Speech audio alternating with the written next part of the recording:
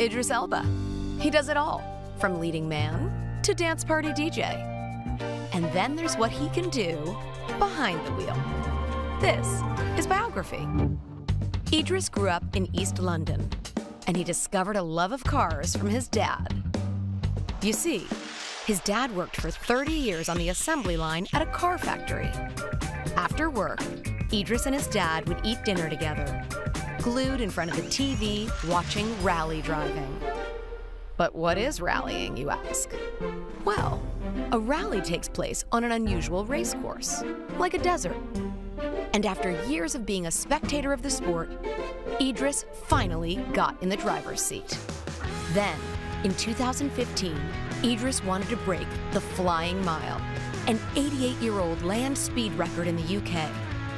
So, Idris practiced driving his souped-up luxury car on everything, from tarmacs to farmland. You have to think, I'm not a passenger in this car, I'm the master of this car.